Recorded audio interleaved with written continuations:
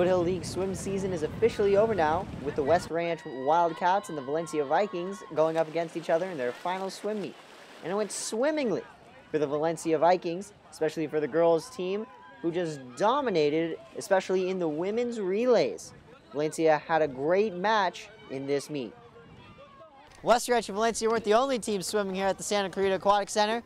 Right across at the other pool, the Hart Indians and the Canyon Cowboys had their own meet, facing against each other in a very intense high school rivalry.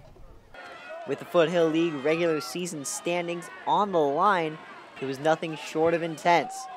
Even though the Indians and the Cowboys had a great meet, Hart would go on to win the meet and stay undefeated and clinch the Foothill League.